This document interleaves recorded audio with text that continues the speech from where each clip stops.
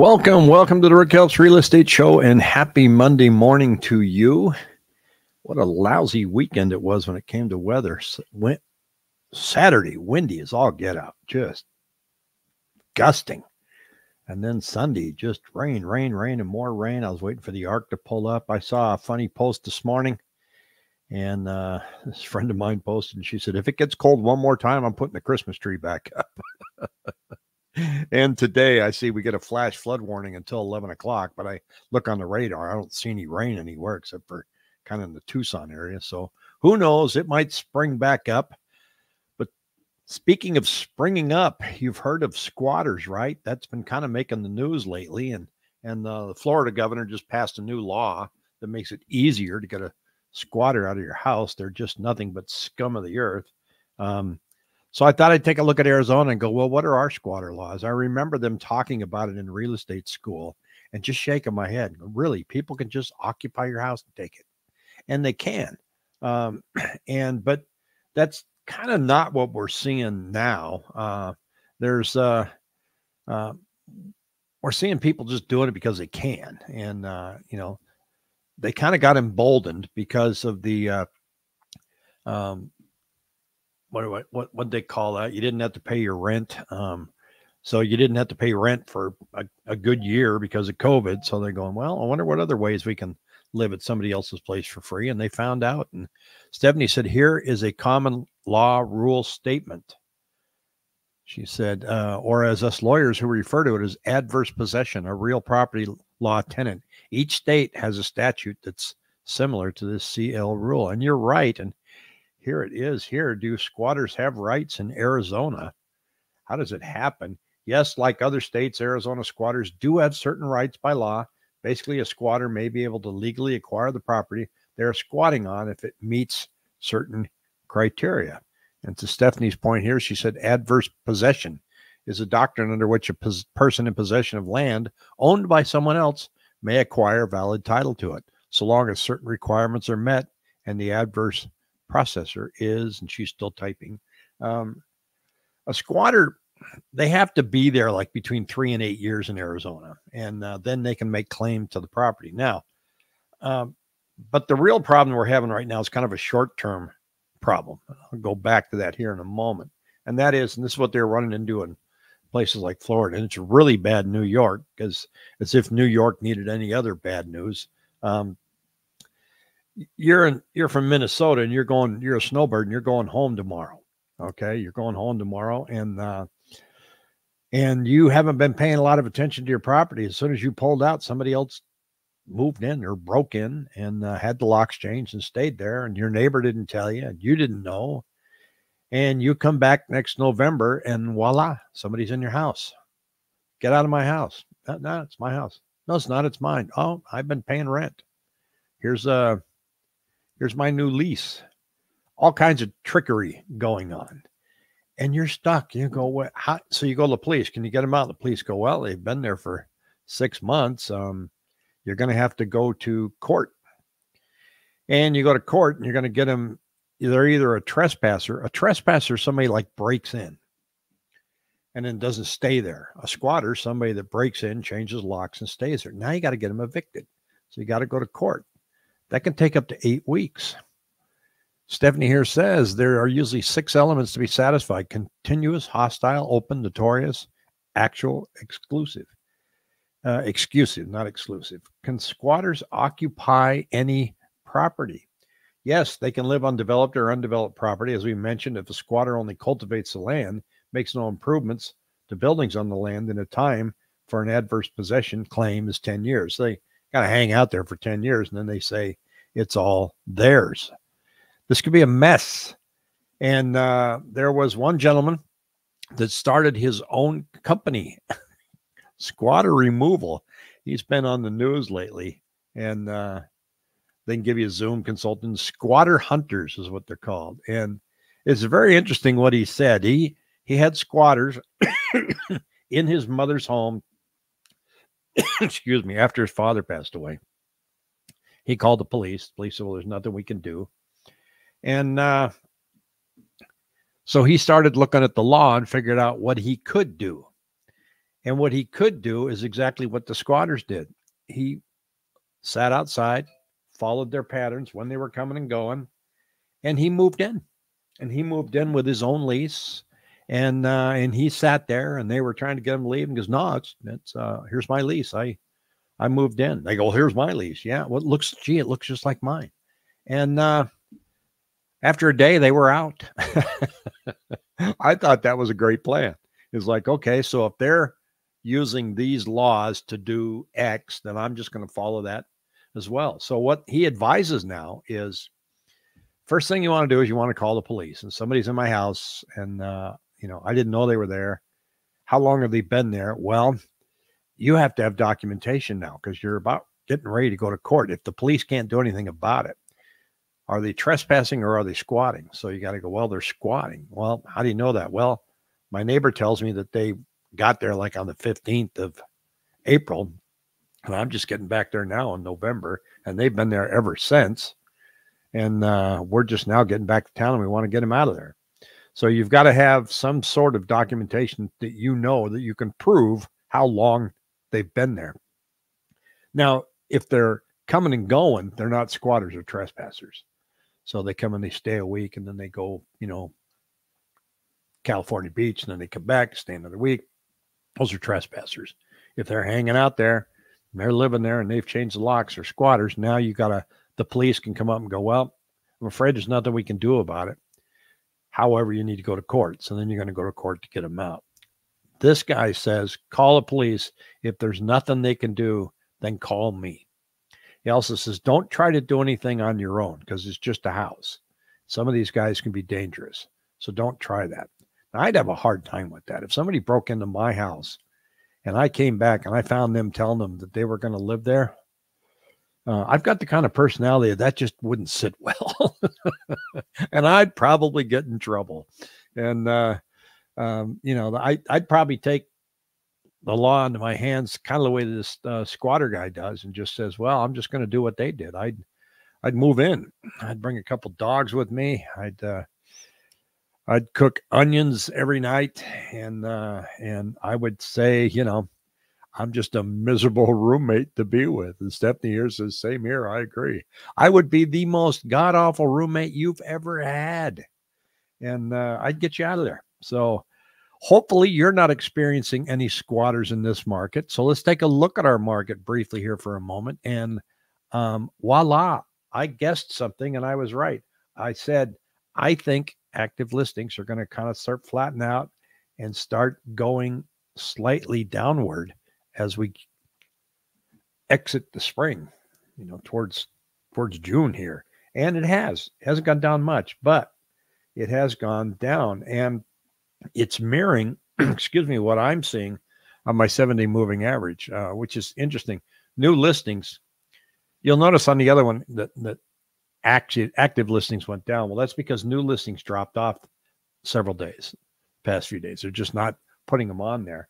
And, but there's a little uptick up. So I think next week you're going to see active listings go up a little bit, not much, simply because this number of sales, new contracts is dipping. And so that's going to continue to dip as we go through this month. And that's what we're seeing here. It mirrors it on this chart right here that shows the active listings under contract. You can see it went from 8,401 to 7,937. So down 500 units. If that keeps going down and new listings start coming back up, that's going to affect the Cromford Market Index, supply and demand. Instead of us being at about an 80% ratio now, we're probably going to get down to 70, and that'll change things dramatically. Number of price changes per week are hovering at 2,000. So that hasn't really changed. These are price cuts. Nothing out of the ordinary, a little higher than what we've seen back here in 2020, 2021. Nobody cut their prices then unless they started out getting really hot and they wanted to. So, and Cody here says, waiting for Rick to say rates are going down, followed by April Fools. You called me out on it. I was good. My oldest son is he's the cartoonist that's an animator in California. And April Fools is like it's Christmas to him. And I just sit all day and wait for it. And he's backed off the past couple of years. I don't know. I think something's coming. So here's average list price for square foot. We did kind of flatten out for a little bit, and now it's kind of creeping up. See what happens. But with this new ruling and this new settlement with the NAR, there's so much confusion out there that now it's a weird market, folks. Really strange. We've already got sellers going, okay, take off the buyer's commission. I'm not paying anybody anything. Maybe a little early for that, because these new rules are not going to come into effect until July. And the only rules that are out there, like I illustrated last week, is that you just can't post what the buyer's agent commission is on the multiple listing service. You can't put it there. You can put it on your own website, but you can't put it there. So it's making the market confusing enough to where now people are sitting back for two reasons. One, I don't get it. I don't know what's going on. I'm going to see how this shakes out. Or there's a percentage of people that are convinced, absolutely convinced, that this is going to lower the price of housing. I read an article of a young man in California, and he says he's been getting outbid, but now he knows that now that they've changed the way commissions are structured, which they haven't, they've just changed how they're published, that he's convinced that his time's coming, that prices are coming down. So I'll ask this question. The seller who called his agent that said, I'm not paying that buyer broker commission, which is fine. Okay, you guys can do whatever you want. You've always been able to say that. Did he lower his price? No. The price of the house come down? No. So what are you waiting for? If you're sitting back waiting that this ruling is going to lower prices, I don't think so, except I'll put this carrot out there. There's a lot of buyers that just can't afford to pay a commission. So you've eliminated a lot of the buyer pool out there. And so that's going to hurt sales. And if that hurts sales, then yes, prices will come down. What you're looking at here will start to slide down. That, I think, could happen. But I don't know. And that's why I'm calling it the summer of confusion. And it seems like we're not even waiting for summer to get confusing. We're jumping in right now. And so we'll watch this closely. Here's a new Walmart coming to Mesa out by the 24. And it's huge. It's going to be 171,000 square foot, complete with a drive-through pharmacy, grab-and-go pickup area, an auto care center, an outdoor center, a fuel station on the north side of State Route 24 between Signal Butte and Mountain Road. So I don't know when it's going to be done, but going to have 733 parking places. And it's going to be a huge, huge addition out there where there's, is it by the Eastmark area? It is south of the Eastmark area. So 24 and Signal Butte, not too far. But since Eastmark came out there, everything's been exploding in that part of the valley. So now I spoke a little bit about the confusion that's coming. And so I am launching, I'm just about ready. I put it out, and you can see it in the ticker below here. Rick Helps Consulting. You can book a consulting call with me. I got a little video on here that talks about, what I'm going to go over with you. And you can book an hour call with me. And I'm compiling a lot of information as it comes in. I'm also kind of waiting to see what's going on with a lot of these rulings. And in consulting, what I hope to offer is your options. In other words, I hear this, I hear that. Okay, let's get down specific for you. And what are you looking to do? Okay, well, I want to buy a house, but I don't want to pay an agent a commission, so I want to do it without an agent. Okay, well, here's your options. Here's how you can do that. Who's going to write the contract? Well, there's a lot of different ways to write a contract. You can have a listing agent write the contract. I don't recommend it. You can write a contract. You don't even have to write it on an official Arizona form. You don't.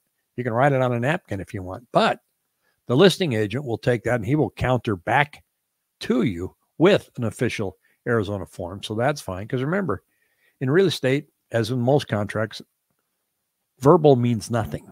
So I can call you and say, hey, I want this house for $500,000. He goes, super, Rick, let's do it. Well, unless you put it on paper, it doesn't mean anything. So, right, Stephanie? It's got to be in writing. My dad was a real estate broker for years. He says, if I don't see it on paper, I didn't see it.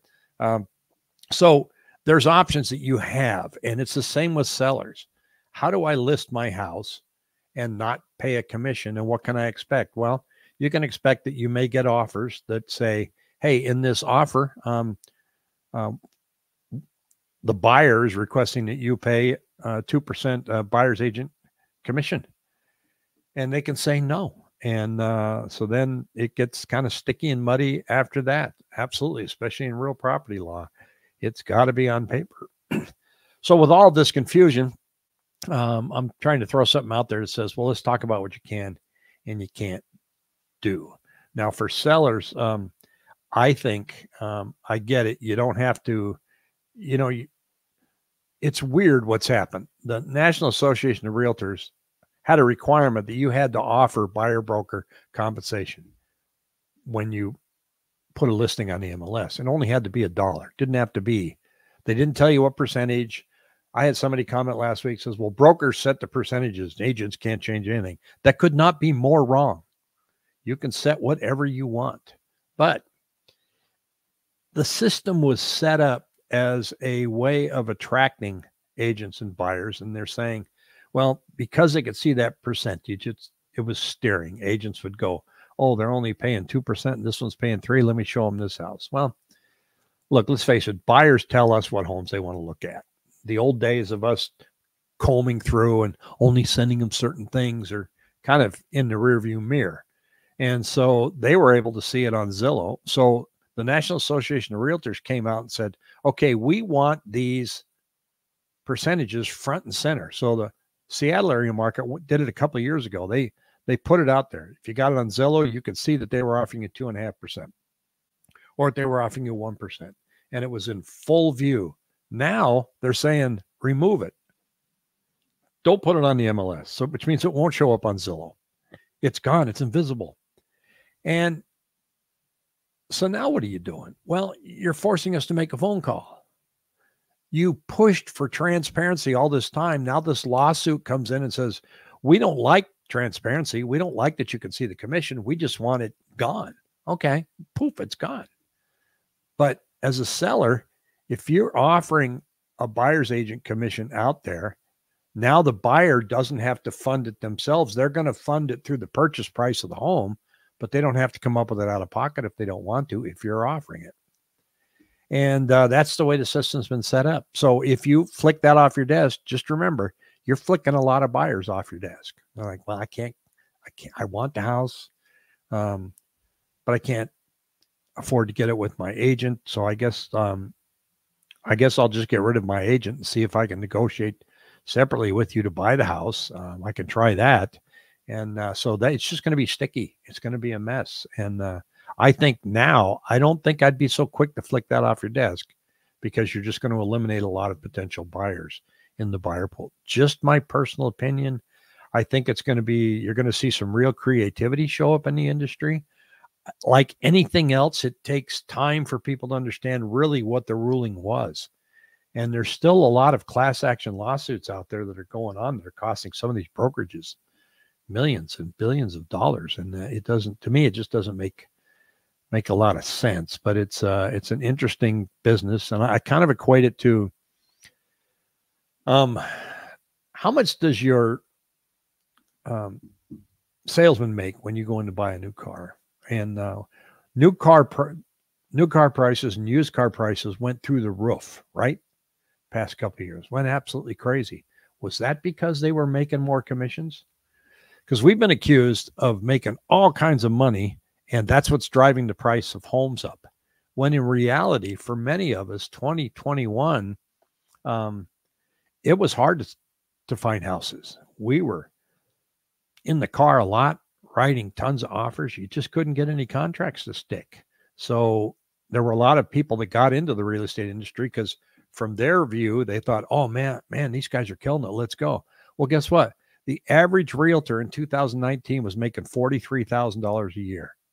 In 2023, they made $47,000 a year. So it didn't really go up that much. They're saying, well, the price of homes went up so much, they're killing it. The other argument that I can't push back on that I think's probably got some validity too is, you know, you're getting 2.5% on an $800,000 house, and you're getting 2.5% on a $2 million house. Isn't it the same amount of work? Well, sometimes yes. Sometimes it is. Sometimes it's a lot more. Sometimes the clients in that price range want you to pick them up at the airport. You have to do a lot of concierge work, and it can be a lot of work. Sometimes if you're listing a home for $2.5 million, in most cases, the homeowners want you to be there with the buyer that's coming so you can show them the house. But I mean, who wants to leave a lockbox on a $2.5 million house and say, oh, come in? So, you know, that could be a lot more work for the listing agent as well. But again, sit down and talk to them. It's all negotiable. All of it is negotiable. And that's what I hope people get to understand, is that there's a lot of give and take on this. But in their effort to take this transparency and now hide it, they're forcing us to make phone calls.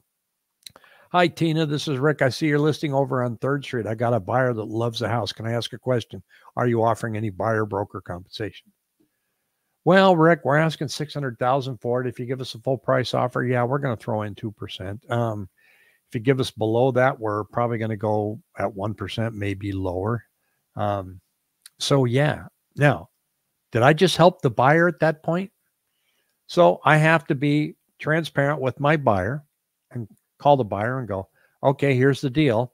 If we go in at full price, that increases our odds for getting the home, getting a contract, and they will pay me 2%. You and I have an agreement that if they don't pay me 2%, that you will pay me 2%. But if we come in at 10,000 below, they're only going to pay 1%. So it didn't really lower the price of the house, did it? So that to me is going to make it lawsuits start showing up again like crazy, especially agents that try to do dual agency. You go directly to that listing agent, and this is what I want to cover in the consulting call. You go to a listing agent and say, I'd like you to write the contract. And the agent goes, okay, well, let's do dual agency. That's where I represent you and I represent the seller equally. That never works. Or he's going to say, okay, I'll write the contract, but I'm going to represent you as an unrepresented buyer. In other words, you have to understand, I work strictly for the seller. Now, as a buyer, you're going to have to know every box in that contract. You're going to have to know every deadline. So, you may want to hire an attorney and walk it through with them. So it's going to be interesting. So anyway, everybody have a great day. I don't know if I'm going to be on next couple days. I got some stuff coming up. It's going to keep me a little busy in the morning. I'm hoping things clear up to where we could watch that Starlink spaceship get launched. It was supposed to happen on Saturday night when it was nice and clear, but there were so many storms in California, they didn't launch it. So, because we're supposed to have great visibility here again in Arizona, but I haven't seen them put it back on the calendar yet. So we'll let you know when that happens. In the meantime, everybody take on the day and have a great week. Take care.